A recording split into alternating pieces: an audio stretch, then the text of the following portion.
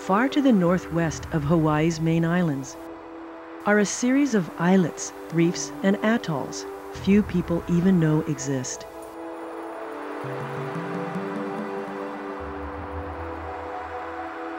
They are the Leeward Islands, remote, mostly wilderness regions that are home to millions of tropical birds that nest, breed, and raise their chicks. Frigate birds, boobies, and the Laysan albatross, whose wingspan can exceed 6 feet in length, call these regions their home.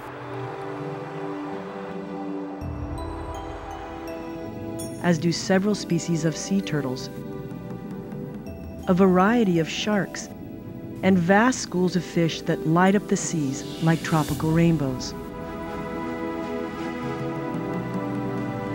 These remote places are also home to one of the rarest, least known, and most endangered of all marine mammals, the Hawaiian monk seal.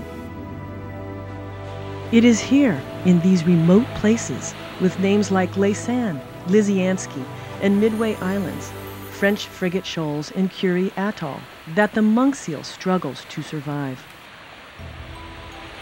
Although closely related to elephant seals, unlike its larger cousins, monk seals do not group together in large numbers, but instead prefer isolation, which, because of the limited space on these tiny specks of land, keeps their numbers naturally low, a factor that provides little margin for any impact on their populations, especially the presence of humans.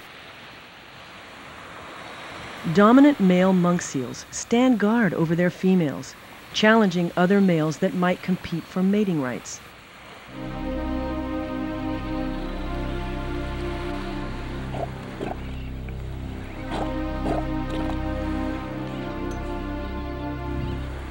These one-on-one fights appear to be a natural mechanism by which only the healthiest males father young pups.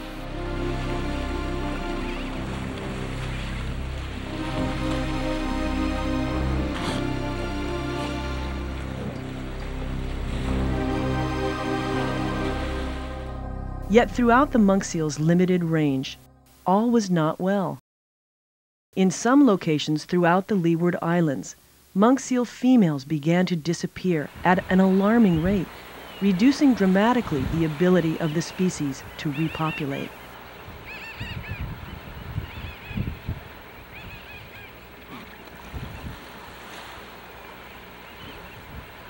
Bill Gilmartin is the president of the Hawaii Wildlife Fund and former director of the Monk Seal Recovery Program for the National Marine Fisheries Service.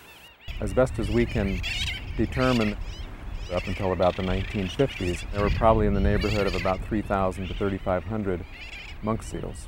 During the 60s and 70s, those numbers declined to about half of that, and it was at that point the Hawaiian monk seal population was listed as endangered.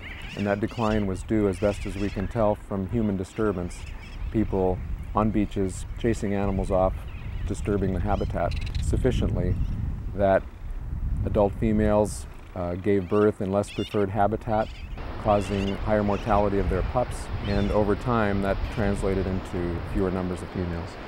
The reduced female population created an enormous problem for them, for as they came into their breeding cycle, mobs of males would fight over the rights to mate, and females, often caught in the middle of this uncontrolled aggression, suffered immeasurably.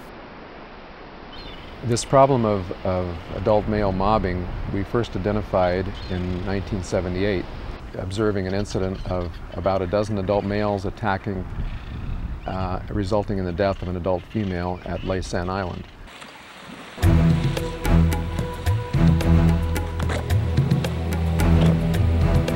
We've seen this repeatedly now over the years, killing several females each year at Laysan, and the problem is also occurring at Lisiansky Island. At least part of the cause seems to be related to a highly skewed adult sex ratio, where there are in the neighborhood of 2 to 3 adult males per adult female. At Laysan, the sex ratio has been declining over the last 10 years, but nevertheless the behavior appears to be learned by animals and is still occurring there. And it may extinguish over time as the sex ratio becomes equal and maintains that equality for a while. But to date, we're still experiencing the problem. It results in enough deaths of adult females and young seals that those two populations are not able to recover. The numbers there have been relatively stable over the last 10 years, and it's primarily due to a loss of females, of the reproductive power of those females. The healthy monk seal population at French Frigate Shoals occasionally resulted in females abandoning their young for lack of beach space to raise them. One of our activities here to try and save animals is collecting some of the females that are starving here and relocating them to another island where we believe there are more food resources. In essence, trying to salvage animals that would have died here anyway. We're trying to follow through and do what we can to save as many animals here as possible by that means.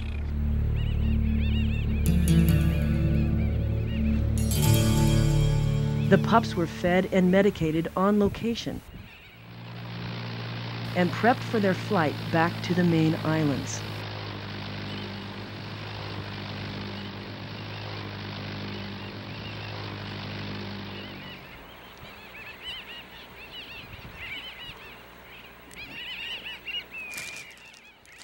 Come on, sweetie. There you go.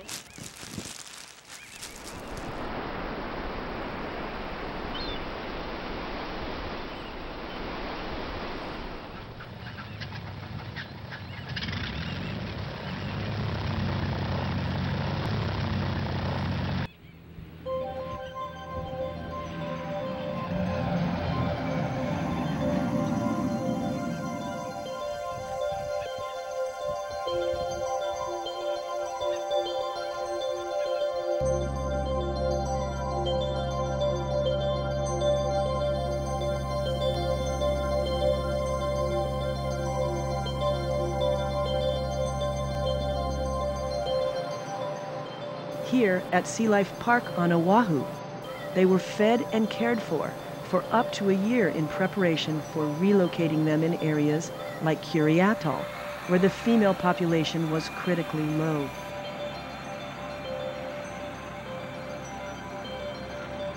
In conjunction with efforts to remove aggressive males or reduce their aggression with medication, the stabilization process slowly began to take hold. If we've had a failure, it's been, as I see it anyway, our inability to work through some of these problems faster.